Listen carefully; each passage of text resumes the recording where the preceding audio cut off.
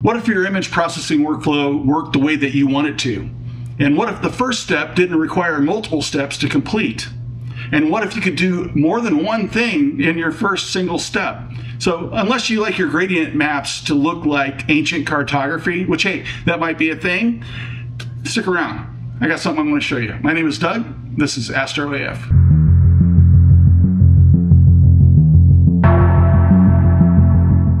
So in Siril, maybe you found yourself jumping into another application or using the sequence tool in Siril in order to just simply crop a set of images. So I do this all the time, and it's part of a workflow pain point for me that I decided that I wanted to do something about. I've done it more times than I care to admit. I might jump out of Siril and go to another application to do the cropping, and then later on, if I bring in additional images, it's problematic because I have to have the exact same crop. And so in Siril, I have to rebuild the sequence in order to do that, apply a new crop, which might be just slightly smaller than what you did before.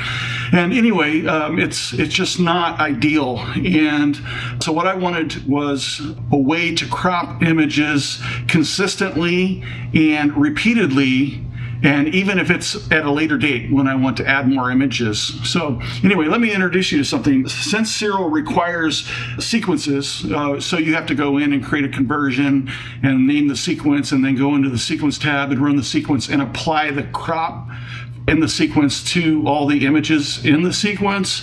And then later on, if you wanted to bring some narrowband into your LRGB, for example, and maybe it might be a week later and you need to crop those exactly the same as what your original masters were, well, you're going to have to rebuild your sequence and do it again. And I didn't want to have to do that. I just wanted to be able to apply a crop over and over again without having to go through that process. And additionally, I wanted to be able to do batch cropping if I wanted to, and lots of files. And so when working with multiple calibrated fits like we do in pre-processing workflows, you can hit this wall.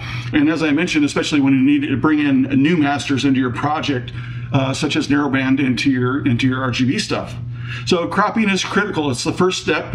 It needs to be the first step to remove the stacking artifacts, because otherwise that can cause problems like with background extraction and gradient maps, and it can just kind of escalate down through your whole process if you can't crop that stuff out initially. And for me, that causes a lot of problems and a lot of extra work later in the project. So I built a script. It's called AF Multicrop, and it's a Python script that runs in Siril, and you can get it now. So I wanted to tell you more about it in this script, and I'll go over the features here in a minute, but you don't have to create a conversion and go into a sequence or anything like that. No, you get a nice little GUI dialog that allows you to do exactly what you want, and I'm excited to show it to you here. So let's have a quick look. All right, first I wanted to start here in Siril, and I'm in 1.4.0 beta 2, and the beta 2 has the new features for scripts, which adds in like the Python scripts. It also adds a script repository. So getting the scripts into Siril is really easy. You can simply go over to your preferences and get scripts, or you can actually go into the preferences menu to get the same place. And then this brings up the scripts tab automatically for you here. And you can go through and select whatever scripts that you would like to install. So there's all kinds of different stuff in here. Notable though, I'd like to call out Rich over at DSA. He's got quite a few scripts. He's been really busy here. And I've also, Astronomy, Naz, has a script. It's in GitHub right now, and he is got it forked and in for a merge request, and hopefully we'll see his script here soon. It's a Siril mosaic script. But anyway, I'll have some links in the description for DSA and for Astronomy. As far as installing scripts, it couldn't be easier. So we could go in here. I know DSA's got a script that I want to grab, which is, let me go through the star reduction script. Yeah, right here. So I'm just going to select that. And then I'm also going to go up and I'm going to grab mine, which is AF Multicrop. It's in the utility category. And so I'll go ahead and select it. and then just click apply. So now it's already loaded. So it's grabbed those. We can come into the Python scripts, and now I've got DSA, star reduction, and AF multicrop available. Okay, that's it as far as for installation. So the next thing is just using it, and the way that that I have this set up. So you need to always recommended go in and set your home directory. So I've got a project here, and I've created a processing directory, and I'm going to make that my home directory. What I'd like to point out is I've already loaded some final images in here, and that's because the way that I work, I don't touch my original masters. So I grab them, I copy them into a processing directory, and that way my originals are untouched. I've got a backup of them if I need to ever go back and start over or do something different. And sometimes I revisit projects in different ways and things like that. So these will be my working images. So I'm going to select processing here as my home directory, and we can verify that we're in processing up here at the top. And then I want to go ahead and open an image. So from image, I'll open this one, and we can bring it out a linear, or bring it into an auto stretch so we can see it. And obviously this is a blue, and you can see around the edges here, I've got some stacking artifacts that I want to get rid of. So I'm simply going to go ahead and create a crop frame, which is, this is the first thing that I always do anyway.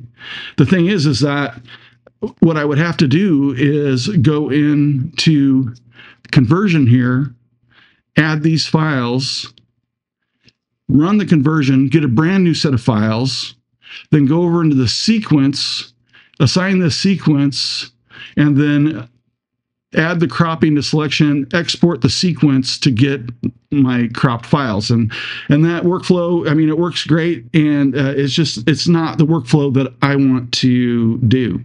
So my workflow is to come over here to the scripts menu, and I'm going to open up AF multicrop.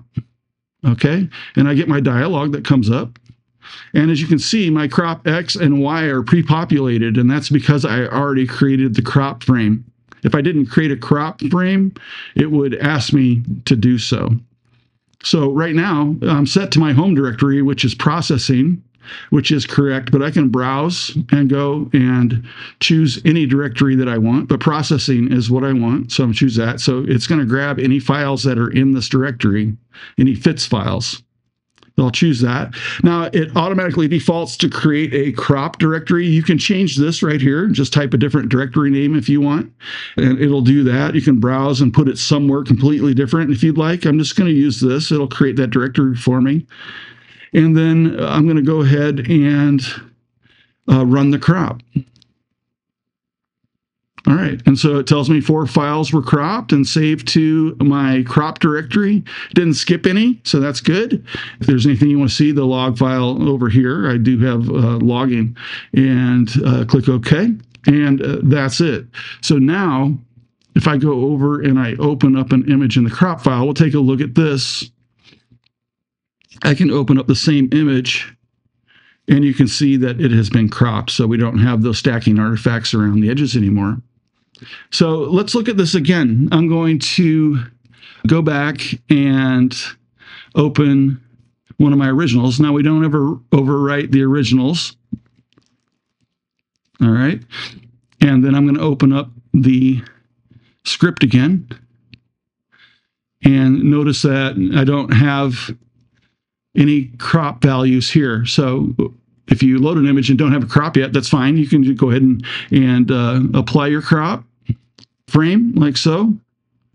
And then you can ask it to get crop from frame. And now it loads those in. Okay, so that's handy. You don't have to have your crop frame ahead of time. You can do it after. Now, I'm going to save this crop. So I'm going to save it as, you can do it whatever you want, and this is so that it can be reused later. I'm going to save it into the crop directory, and I'm going to call it 3948 by 2654. Crop. Okay, and we'll save that. So crop settings are going to be saved as that file name. And then when I run the crop, cool. All right, so now that I have the saved cropped, I can go ahead and load it for the next one. So now notice I do not have a crop frame here, and actually I'm going to reload the original image. So we'll load this one, not the cropped one. Okay, and then I can say load saved crop.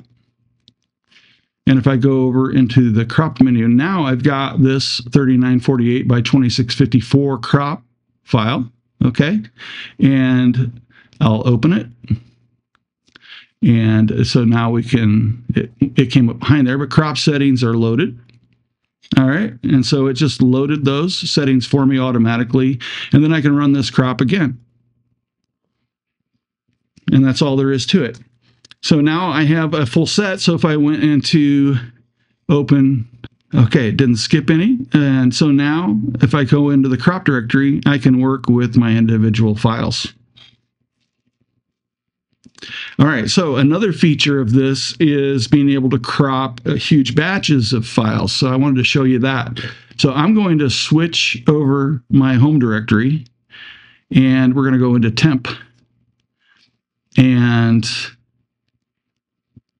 I'm sorry, not temp. We're going to go into test.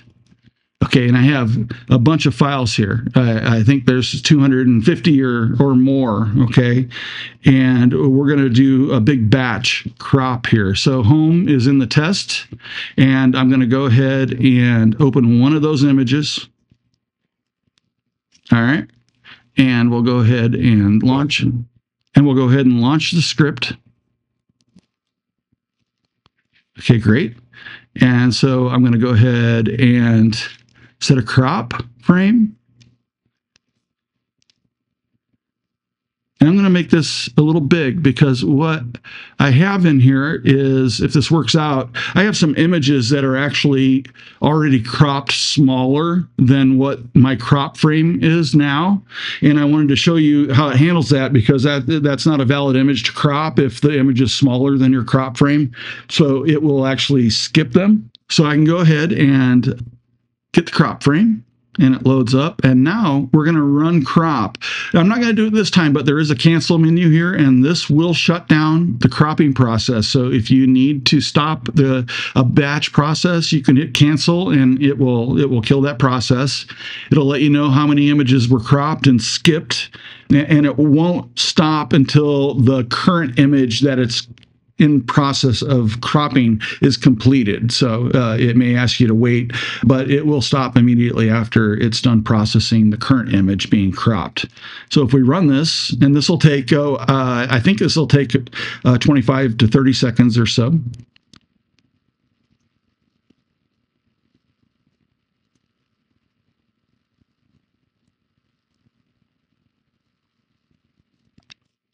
Okay, so it finished successfully, and we cropped 206 files, which were saved to the cropped directory under test. It skipped 17 files.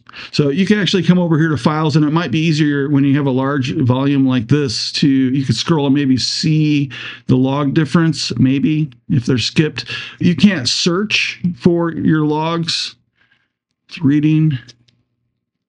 Yeah, not easy to find over here, but what you can do is export down here with this export button. That's at the bottom. I think my head's in the way right now, but at the bottom of the console here, there's a little download button, and you can download that, and then you can search your log in a text file that way. Much easier than trying to find stuff, when you have a lot of logs like what we do here. But each one of these logs is telling you what it did for each individual file, and we just cropped 206 of them and skipped 17. So in that process, I could have gone ahead and canceled it. I'm not going to necessarily show you that. That's not that interesting. It will simply cancel. It'll tell you how many it cropped. It'll tell you how many it skipped before it canceled, and then it'll shut down and stop the process. So yeah, so AF Multicrop is available in the Siril Core scripts repository, and you can install it as I just showed you there. You can get it through the preferences scripts and go ahead and add it through the repository settings. You can remove and choose other scripts. And like I mentioned, you know, you got Rich over at Deep Space Astro, he's got scripts in there, and Naz with Nastronomy's got a script that's available over on his GitHub right now, and it's working. He's doing some final polish on it and has a merge request in, so hopefully we'll see that as part of the scripts package in Siril Core here soon. It'd be pretty neat, you know, with the Astro crew having 3 contributions to Siril is a lot of fun.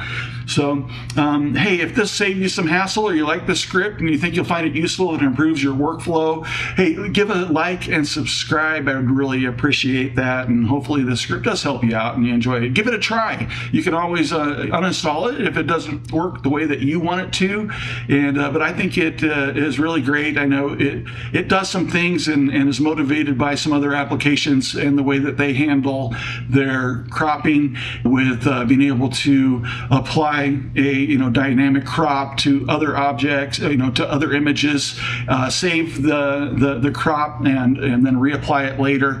And that's the kind of thing that I really wanted to have in Siril, and that just makes me be able to stay in the application, not leave and go out to another application. I can keep working and focused within the Siril platform, and that makes things a lot more efficient.